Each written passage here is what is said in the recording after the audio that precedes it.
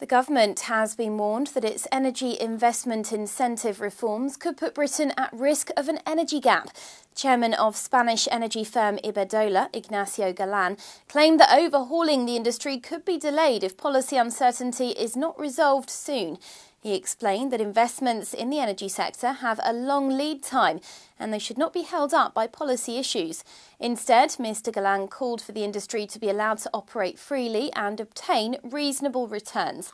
The expert suggested that the government's focus on incentivising investment in the energy sector shows that returns are low and a change must be pushed through.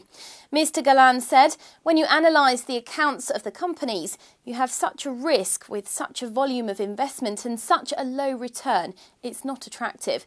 Make sure you're not paying too much for your energy. Compare gas and electricity prices now at energyhelpline.com or call 0800 074 0745.